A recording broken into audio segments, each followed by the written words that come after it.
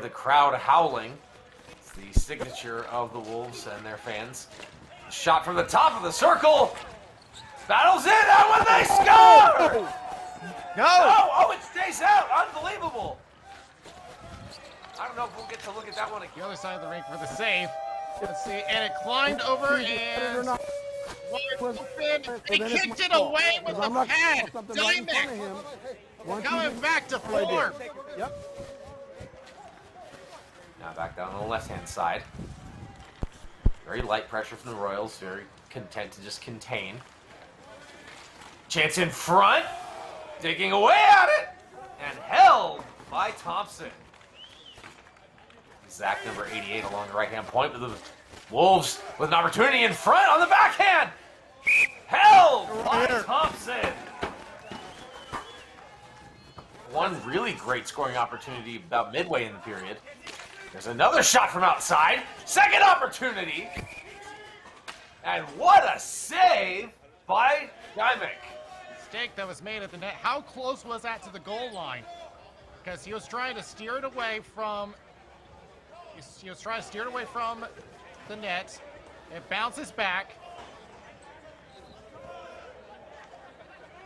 21. And then... Oh, I don't know what he was doing putting his stick there. That's a dangerous place to put it. That was almost a no goal. No. Wolves have it behind the net. Still jousting for it. Drops to his knee to Shin. Still with it.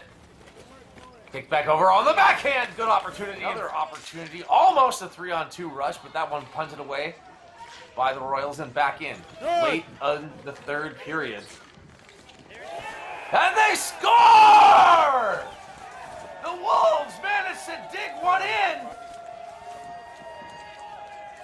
Going to be Miro Ziska as he goes to the left boards and finds plenty of room on the right corner.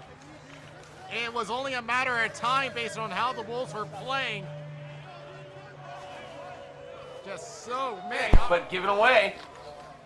Fakes it in the blue. There's another shot. Gets that one in deep. Dymick's down. He's slow to get up.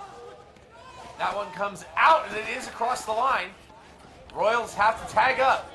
There's an awes from the crowd as Dymick forced to make a save with a sliding shot block there. This one comes all the way down, but it will be icing.